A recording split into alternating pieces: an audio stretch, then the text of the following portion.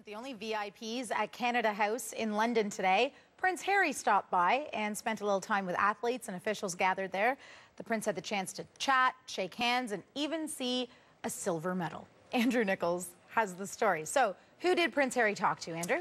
Rashmi, Prince Harry got to speak with one of the rowers from the eights, the silver medalist who won rowing yesterday, the man who won rowing yesterday, speaking with Malcolm Howard, who you see there. He even got a chance to touch a silver medal and had a little chat with Malcolm Howard. Have a listen. So I haven't had a chance to check it out. It's pretty heavy, eh? Right, or not?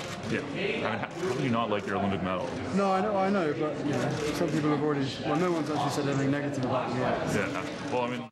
And then later on, Rashmi, the prince watched the women win silver, so a nice day for Prince Harry at Canada House. By the way, he was asked a question about where's a good place to go out in London. The prince saying, "I don't go out anymore, I'm too old."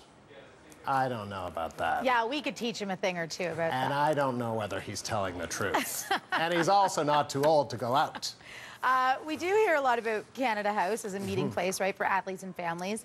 What more do we know about that? Yeah, I mean, this has been the scene. I mean, we've seen this. This was earlier in the week when Emily Haymans and Jenny Bell won a medal, bronze medal in synchronized swimming. That was back on Monday, and it was really exciting for them there. And so it's been this gathering place for athletes and their families. But you're right, it is a focal point of Canada in London. It's the Canadian High Commission. It's been a cultural center. Now it's the Canadian Olympic House, but it was also a place where soldiers during the Second World War used to gather.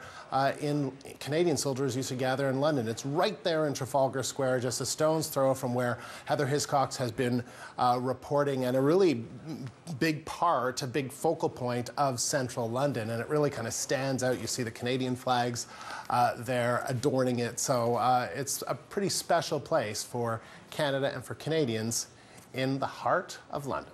Thanks for this, Andrew. You're welcome. Take a look at this. You probably won't see this royal family portrait hanging in the halls of Buckingham Palace. These Team Canada superfans are having a royal bit of fun here in Trafalgar Square. Their Canadian connection runs deep. They're actually buddies of beach volleyball Olympian Josh Binstock. They're here to cheer him on, bring him some luck on the sand, and good luck.